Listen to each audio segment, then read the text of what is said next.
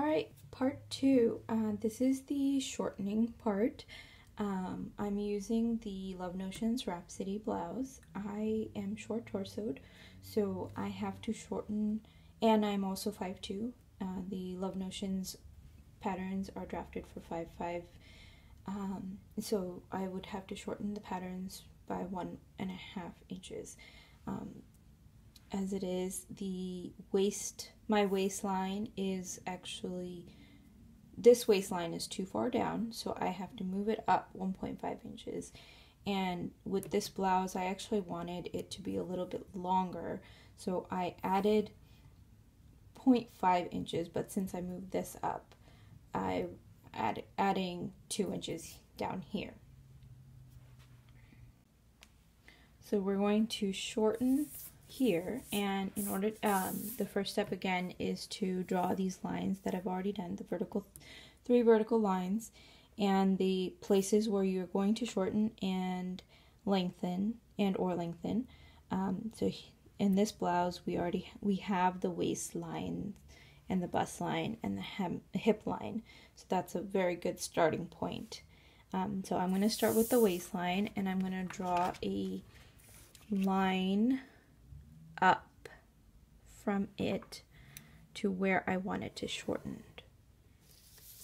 So now I have 2 lines here, and the easiest way to do that without, if you want to cut, that's fine too, but you can also do this where you're folding it and you just fold it upwards to meet those 3 lines, and there you go.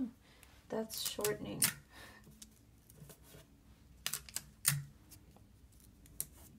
Now I want to true this side up here, so I'm going to add some paper.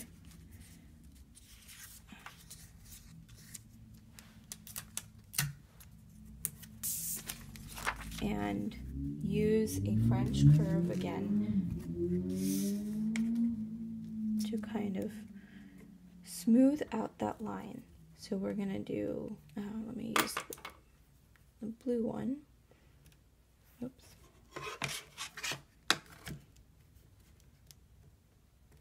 So I know I want to keep this width, so we're going to keep that there and then just smooth out that curve right here.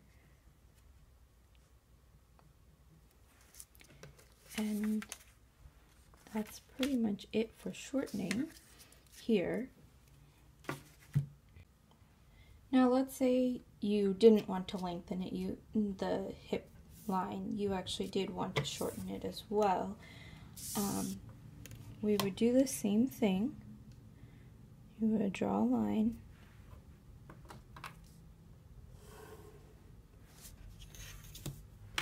and we fold it,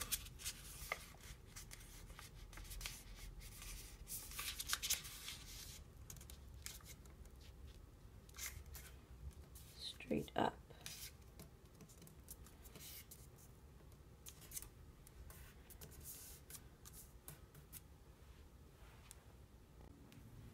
So as you can see, I'm losing quite a bit of detail right here with the hem. So I'm actually going to straighten it back down, and this is what I had to do with the big piece, so I wanted to show you what I did.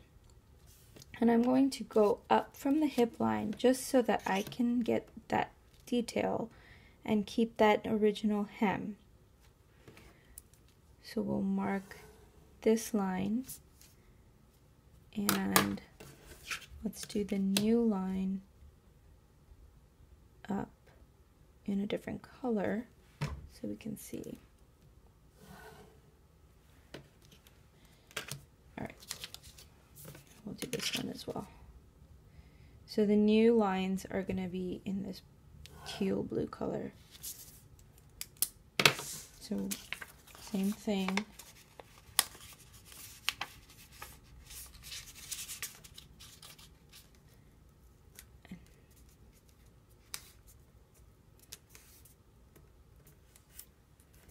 And that is, now we have this detailed intact.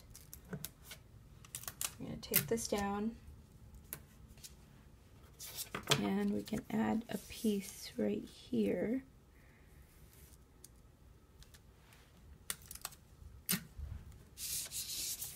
Pins don't go on tape, so I'm going to tape it on the back.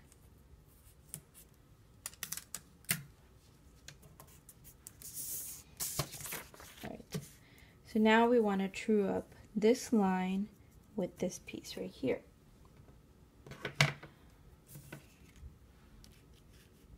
And it can, so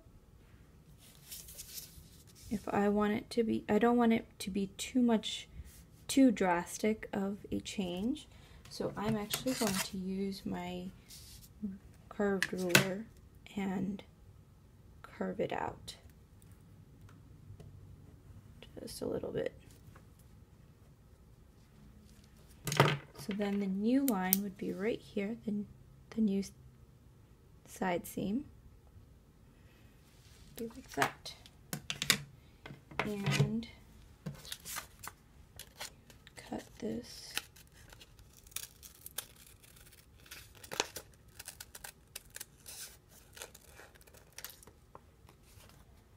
There you go. It's your new Rhapsody blouse shortened.